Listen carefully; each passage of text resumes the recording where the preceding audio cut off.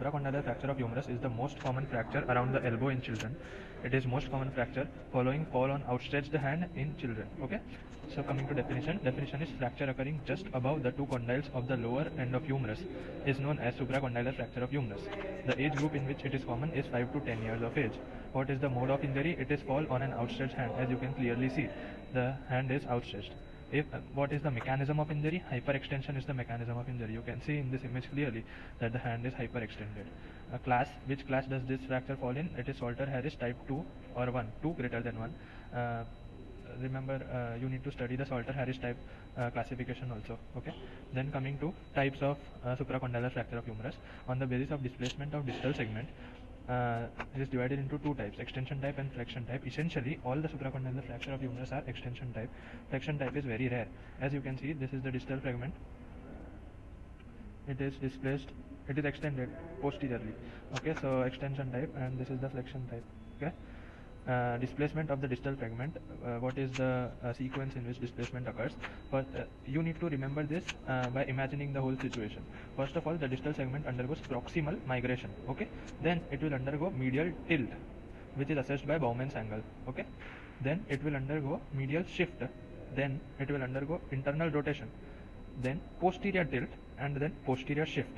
Okay, internal rotation once happens, then on X-ray fishtail sign will be seen. Okay, it is clearly drawn here, like this is the normal thing. Then fracture occurs here in the supracondylar region. The displacement and internal rotation of the distal segment occurs, so this appears like tail of fish. Okay, so the fishtail sign on X-ray. Coming to the classification, for supracondylar fracture of humerus, there is a Gartland's classification. Okay, this Gartland's classification says that supracondylar fracture could be divided of the humerus could be divided into three types: type 1, type 2, type 3. Type 1 is basically undisplaced. Type 2 is partially displaced and incomplete fracture. Type 3 is complete fracture. Okay, type 1 on radiology we will be seeing fat pad sign.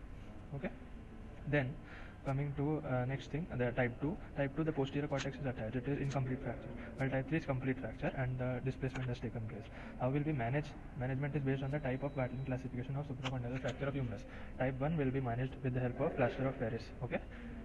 Type 2 will be managed by reduction plus POP, that is plaster of Paris, or K wire, that is Kirchner's wire, closed manipulation and reduction plus maintenance of reduction. Okay. Type 3 will be managed by open reduction, internal fixation with K wire, because complete fracture is there. Coming to the complications of supracondylar fracture of humerus. The complications are divided into immediate and late on the basis of when they occur. Immediate first one is injury to the brachial artery, which will lead to Volkmann ischemia. Okay, or if nerve injuries we see, then median nerve could be injured, ulnar nerve also could be injured, and radial nerve also could be injured. There is a diagram given here. Humerus associated with all the major nerves. Okay, so see, this brachial artery could be injured, median nerve, radial nerve also passes somewhere here itself. So MBBR, remember the mnemonic?